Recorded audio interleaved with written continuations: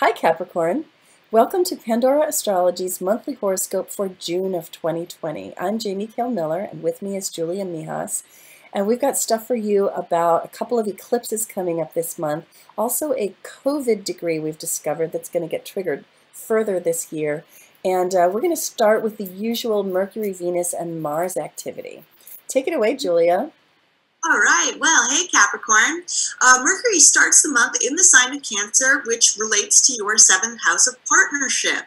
Now, Mercury is the planet of communication. So on June 17th, Mercury is going retrograde in this house. And whenever a planet goes retrograde, it's a time to review any of the symbolism of where that planet happens to be. So you could be reviewing your communications that you have with your partner. However, the seventh house has some other extended meanings. It can also be all the consultants in your life. So if you see a counselor, if you're consulting with a lawyer, this could be a time where you really have to sort of review any matters pertaining to them. Then Venus starts the month in retrograde in Gemini, which is your sixth house. Now, the sixth house is the house of habits, and Venus is a planet that really likes to indulge herself. So when Venus is retrograde for most of the month, she actually goes direct on the 25th. But before then, while she's retrograde, you could be really indulging yourself in your habits a lot. So that might mean, eating a few extra cookies, not necessarily pushing yourself towards a health fitness regimen. So a little extra indulgent in your habits. But then when she goes direct on the 25th, that should bring some relief to that. And Juno, which is a relationship asteroid, is already direct by this time too. So that means that this overarching relationship retrospection period is going to be easing up now, which should be great. And then Mars starts the month in Pisces, which is your third house of communication. And when Mars makes a transit through the third house, that means you really got to be careful with your words, because they could be a lot sharper than usual. And you could be getting into more arguments than you usually do as well. Then on June 27th, Mars enters Aries, which is your fourth house of family and home. So you could be just expending a lot of energy on the home front, maybe doing lots of projects. That could also spell conflict at home too, though. Oh, for sure. That Mars, he's such a rascal, right? So we have a couple of eclipses this month, and starting with a lunar eclipse on June 5th, which falls in your 12th house and 6th house, and also your 3rd house as Mars is involved.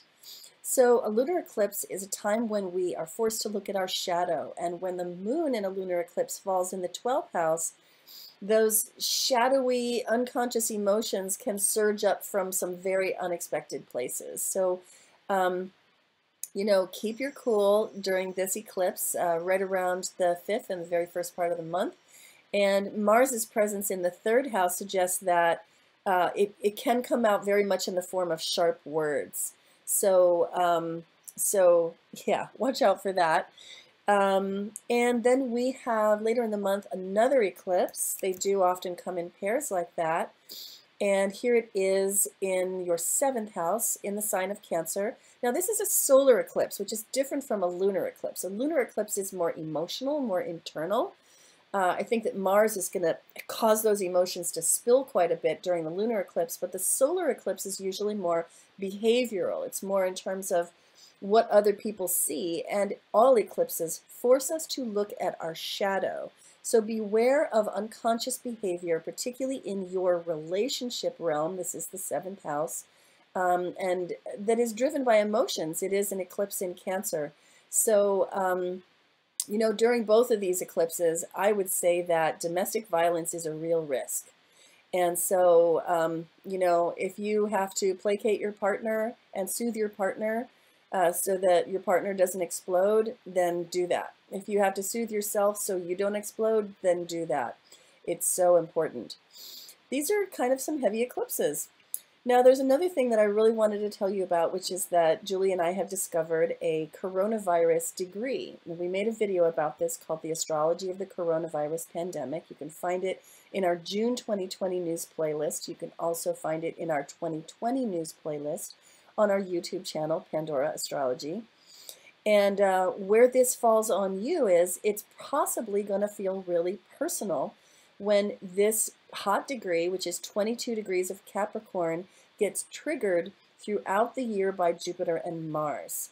And in that video that we made about it, we talk about how There may be flare-ups on very specific dates that we give you, and also the potential for angry mobs on very specific dates that we give you.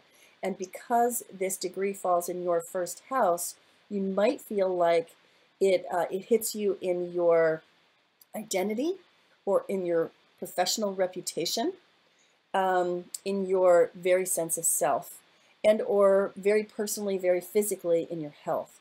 So watch that video, check those dates, and really shore up your health and pay good attention to your reputation during those dates.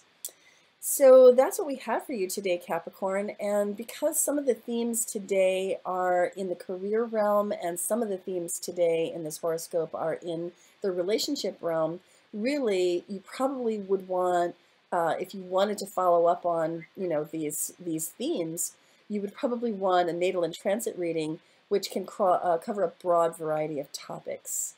I hope you enjoyed this horoscope we made for you, Capricorn, and we'll see you next month and all around the cosmos. Bye. Bye-bye.